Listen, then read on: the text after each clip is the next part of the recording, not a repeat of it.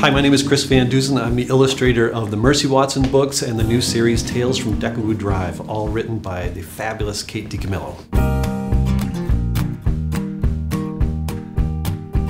My earliest memory is, I remember when I was, I must have been about 4 or 5. I did a drawing of this face in a book. I found this paperback book in my house, and I found a blank page, and I drew this face. It was sort of an oval face with these weird eyes. It was just very simple.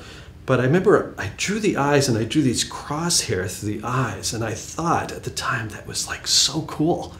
And so I like ran and I showed my mom. I said, look at my drawing. And my mom is great. She was very encouraged. She said, you know, that's a beautiful drawing, but you probably shouldn't be drawing in the books, you know, which is kind of funny now because that's what I do for a living. I draw pictures in books. But that's probably my earliest recollection of doing a drawing that I felt at the time was fairly successful.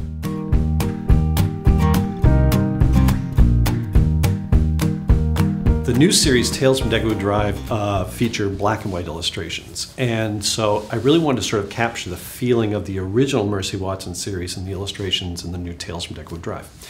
So I was kind of wondering how the best way to do that. I sort of experimented with doing sort of pencil drawing or like a charcoal drawing or something, or even like a pen and ink and wash.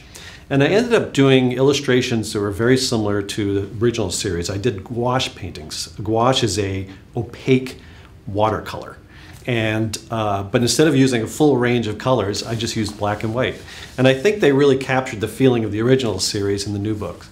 And it's just great to bring the characters back to life and just see them in whole new adventures.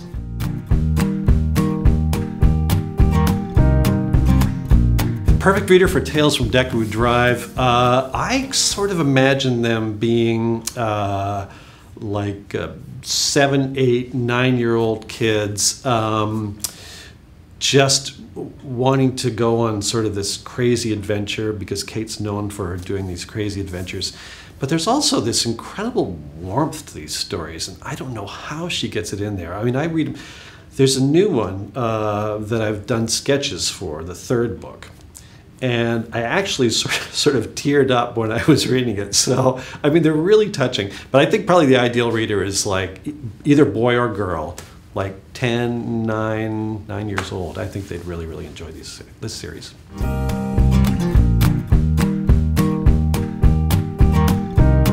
One of the best pieces of advice I got when I was starting out illustrating books is I was offered to illustrate a story. And I was sort of on the fence because I read the story and I thought, well, the illustrations could be sort of fun, but I wasn't sure I really loved the story. So I called a friend of mine who's also an author illustrator, and I asked her, I said, a publisher offered me this story to illustrate this book, and I'm not sure if I should take it. And she just cut me right off. She said, do you love the story? And I said, well, I'm not really sure I love the story. And then she cut me off again. She said, don't do it. And I said, well, how can you say it? How can you just say, don't do it? And she said, because it'll show in your artwork. Unless you absolutely love this story, it's going to show in your artwork. And so I've always, the books I do, I have to love this story first before I do the illustrations.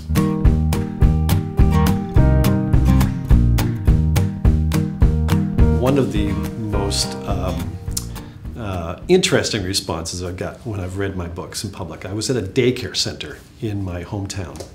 And the kids were all sitting on the floor, and these were very young kids. And I started reading the book, and I was standing up front. I started reading the book, and I heard them sort of murmuring, and I wasn't quite sure what was going on. They weren't like talking, they weren't bored and talking to each other. They were looking at me, but they were kind of murmuring as I was reading. And as I got a few pages into it, and I realized they were all reciting the book. Now, these are kids that can't read yet, but they'd memorized the book, and they're all reciting the book. And it was like we were going along, and they were just right in time with my reading. And I was just amazed. I was like, oh my gosh. And it really made me realize at that point the influence, you know, I have when I write these stories. I mean, if kids memorize them, you know, I have to do a good job. Yeah.